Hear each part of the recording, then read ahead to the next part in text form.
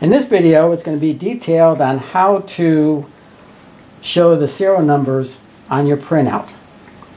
First of all, what you want to do is push in the mode button, which is the top left-hand button. Keep it pressed in until the screen changes.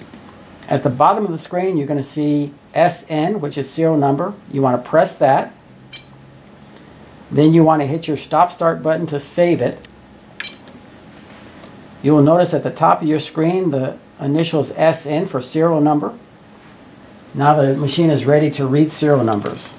When you put your money in, you want to make sure that it is face down so it can read the serial numbers. You'll notice at the bottom of the screen the serial numbers will be illuminated. You can take the bills out. If you want a list of all of the serial numbers of all of the bills you just scanned, you want to hit the third button on the left and then tap the serial number button.